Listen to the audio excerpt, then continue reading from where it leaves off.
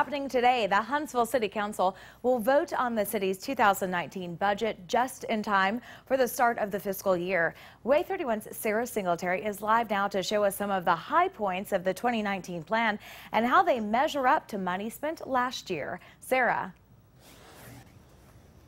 Naja, in this $254 million budget, the line items that really jump off the page are the ones that are going to pay to keep you safe in the city you live in and pay to maintain these roads you drive on every day. Now, I want to take a look at this graphic. It's on your screen right now. I compared the 2018 and 2019 fiscal year budgets in the city of Huntsville, and this is how things are shaping up for fire, police, and public works. You can see Huntsville Fire and Rescue, they're getting a bump in funding, but in the proposed budget for next year, Huntsville Police is getting less. Now, keep in mind, this comes at a time when the city is seeing more homicides now than in years past.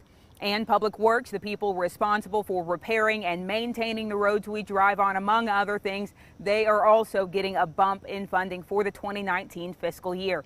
Now, this meeting tonight is going to finalize the budget for next year just in time for the start of the new fiscal year. That's October 1st next week. Reporting live in Huntsville, Sarah Singletary, WAAY 31 News.